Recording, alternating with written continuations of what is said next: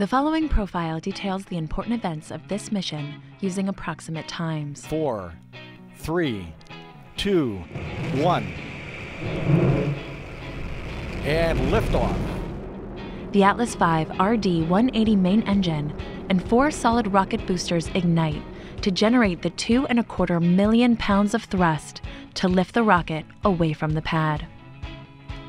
Shortly after liftoff, Atlas begins its initial pitch, yaw, and roll maneuvers to attain the proper ascent profile and minimize aerodynamic loads.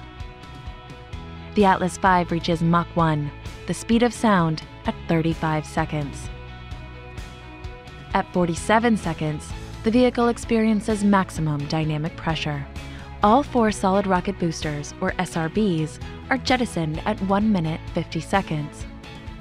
1 minute 40 seconds later, the payload fairing is jettisoned. Approaching booster engine cutoff, the Atlas V burns propellant at a rate of 1,856 pounds per second, traveling at over 13,340 miles per hour, and is located 83 miles in altitude and 267 miles downrange. Booster engine cutoff occurs 4 minutes 22 seconds after liftoff. 6 seconds later, the booster stage is jettisoned.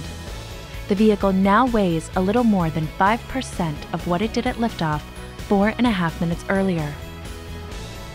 10 seconds after booster separation, the first Centaur main engine start takes place. Cutoff of the Centaur main engine occurs just over 12 minutes after launch. The mission now enters a nearly 10.5-minute coast phase. At 22 minutes 38 seconds, the Centaur main engine is restarted. This burn will last 5.5 minutes.